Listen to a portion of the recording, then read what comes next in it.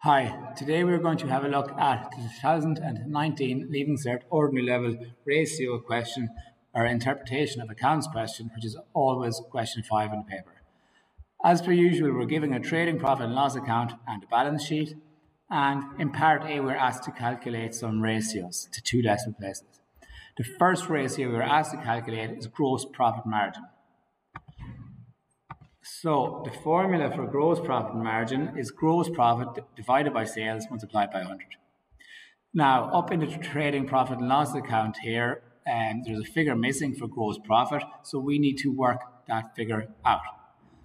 So gross profit is simply sales less or take away closing stock. So 650,000 minus 345,000 is 305,000. So sales less cost of sales gives me gross profit. Now I have my gross profit, I can fill in the formula. The formula for gross profit margin is gross profit, which is 305, divided by my sales figure, which I always get from the top of my trading account, which is 650,000, and I'm going to multiply that by 100. So 305 minus 650, and multiply that by 100. So I divide by 650.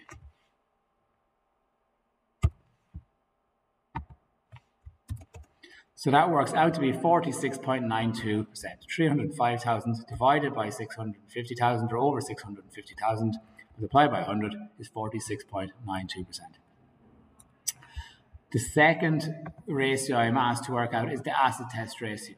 This is an important ratio as it can be asked here in part A, or also in part C, if you are asked if a company has difficulty paying its debts or bills as default due, again, you need the acid test ratio to answer that question. So the acid test ratio is current assets minus closing stock is to current liabilities. So if I go back to the question, I can see from the question here that my current assets are 88,000. And from that, I have to take away closing stock. Again, I can see up here for my P&L the closing stock, which is the stock at the end of the year, is 30,000. So current assets are 88 minus closing stock 30.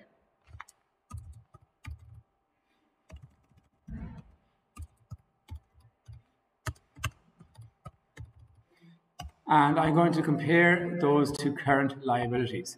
I can see from the question, current liabilities are the same thing as creditors amounts due within 1 year, and they come to 33,000.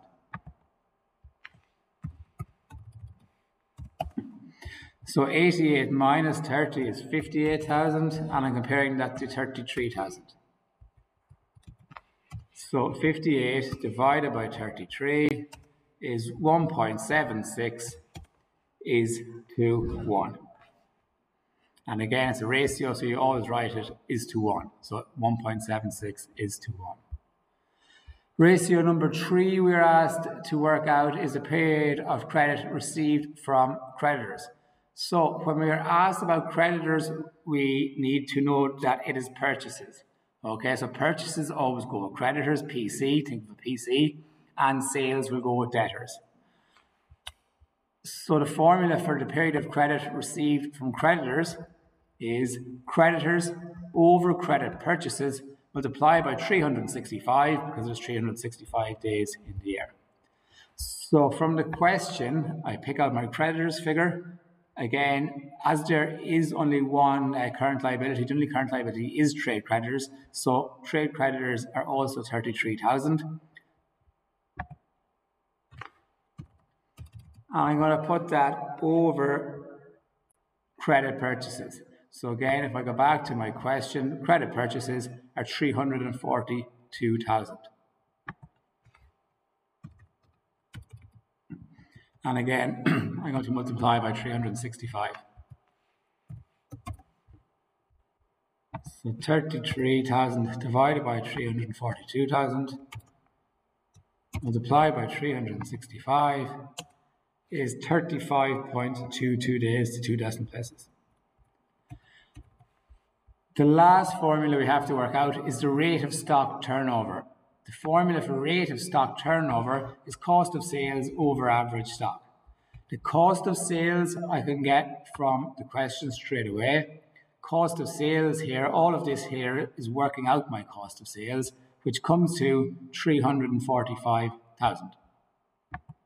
So cost of sales are 345,000, and I'm going to divide that by the average stock. I need to work out my average stock. Average stock is simply opening stock plus closing stock divided by 2. So in the question, my opening stock is 33,000 and my closing stock is 30,000. So I'm going to add those together and divide by 2. So it's 33,000 plus 30,000. I'm going to add those together, which will give me 63,000, and then divide that by 2. 63,000 divided by 2, and then I'll do my working here.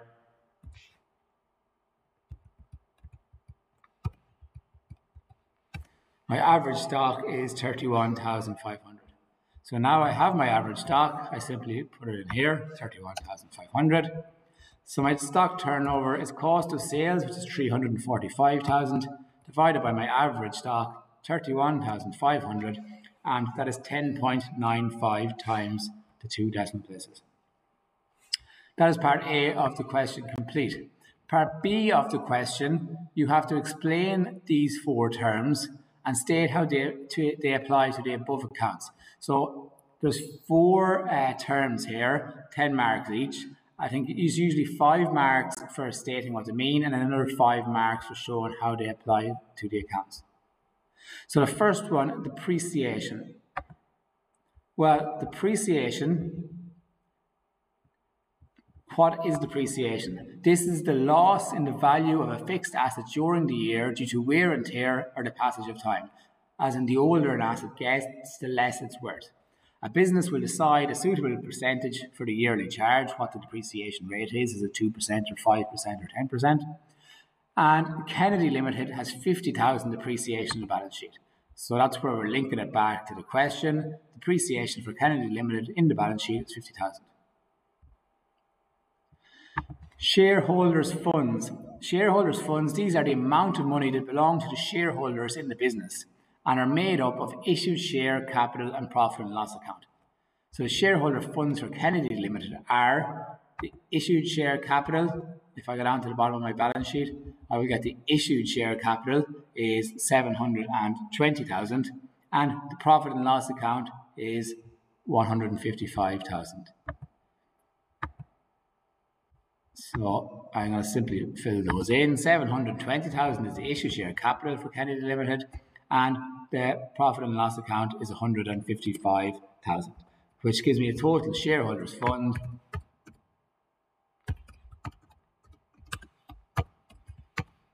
of 875,000. So it's just the amount of money that belongs to the shareholders. The third definition are intangible assets. So what are intangible assets? Intangible assets are the fixed assets that have a value but you cannot see or touch. So they're not tangible fixed assets like buildings and machinery and stuff like that. They're intangible.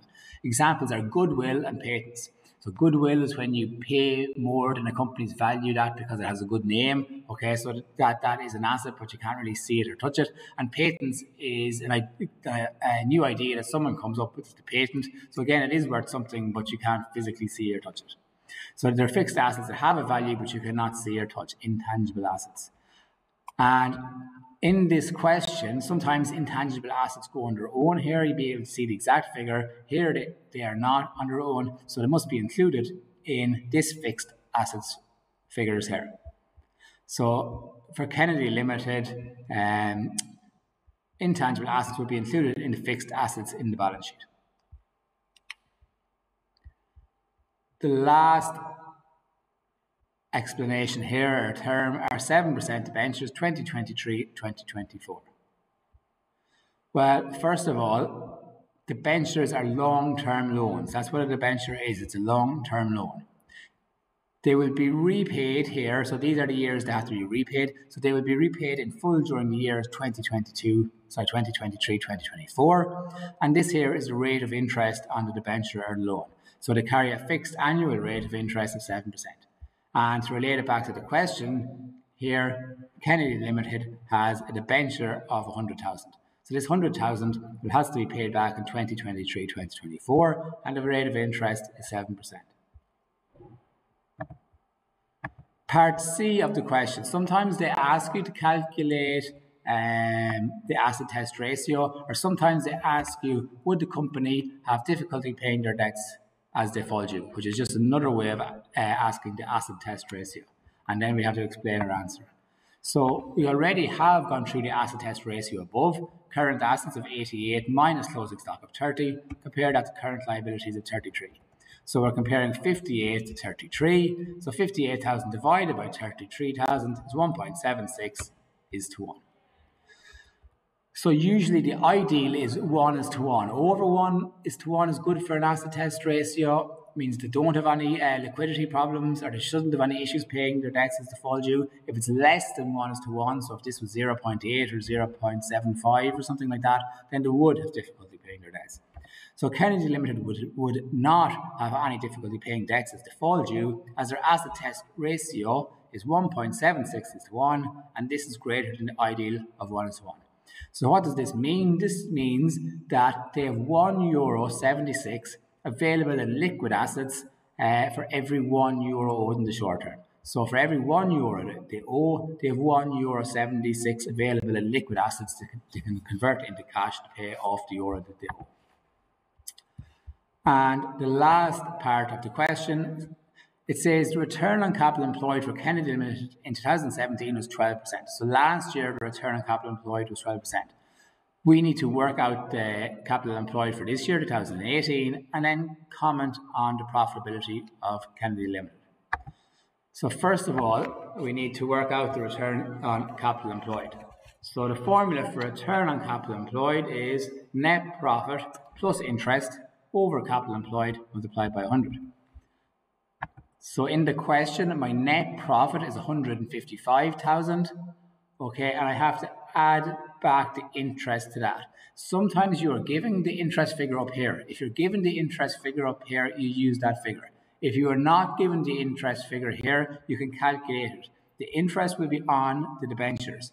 So they are 7% debentures, and you have 100,000 of a loan, and the rate of interest is 7%. So the interest is simply 7% of 100,000. So 7% of 100,000 is 7,000. So net profit is 155 plus interest of 7.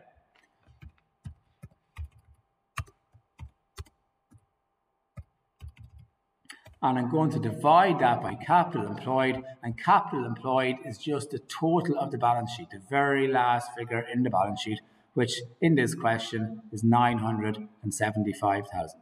Capital employed is the last figure in the balance sheet, 975,000. And again, multiply that by 100. So 155,000 and 7,000 is 162,000. I'm going to divide that by 975,000 and then multiply it by 100.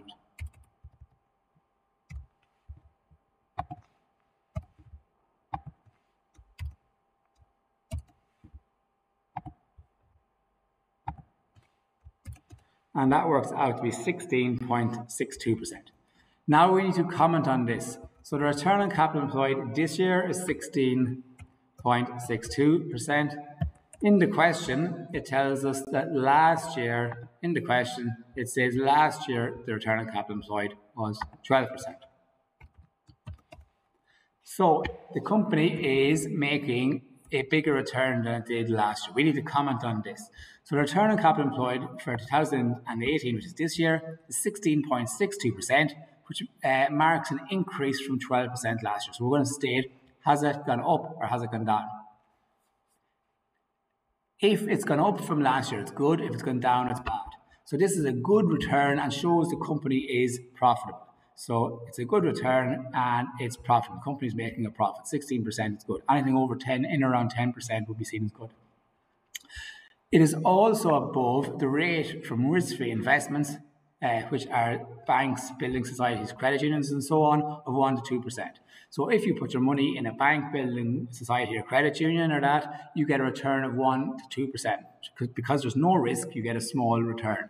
Here, if you're investing your money in a company, you should be getting a good bit more than that because you're taking a risk. You could make money or lose money. So this company is making a return of 16, nearly 17%, which is a lot more than the 1 or 2% you would get if you left your money in a bank or a building society or a credit union, which is good. It's also above the cost of borrowing of debentures of 7%. The company has a loan and they're paying back 7% interest on that loan. So they need to make profits of more than that. There'll be no point getting a loan and paying 7% interest if the company is only making a return of 2 or 3%. So we need to compare it to the percentage on debentures also. It needs to be higher. So when you are commenting on the return on capital employed, you need to compare 3 things. You compare it to last year to see did they go up or down. You compare it to the return you get from a bank or a building society or credit union, 1 or 2%.